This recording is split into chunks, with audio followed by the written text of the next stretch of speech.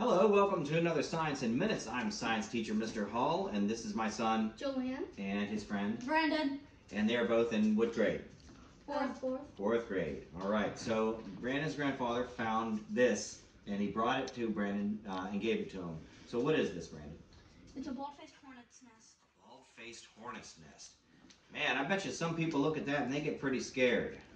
Why is it okay for you to touch this right now? Because it's winter, February, and all the hornets die except for the queen because she digs a hole in the ground and hibernates. That's very good. All right. So, can you classify bald-faced hornets? How would you classify them? Plants or animals? Animals. They're animals, right? Are they vertebrates or invertebrates? Invertebrates. Why? Exoskeleton. They have an exoskeleton, right? They don't have an internal skeleton like we do.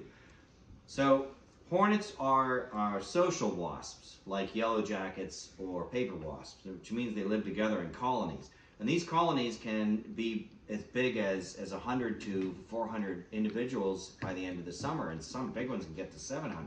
How do they make this? They start chewing up wood and they spit it out as some paper feeling stuff.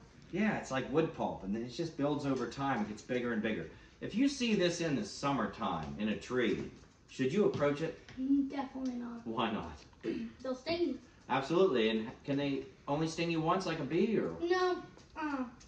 So wasps can sting you as many times as they want and be fine. Right, and these bald-faced hornets are really aggressive.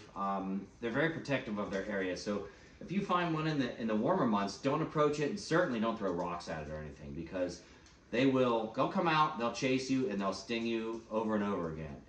And it's a pretty painful sting.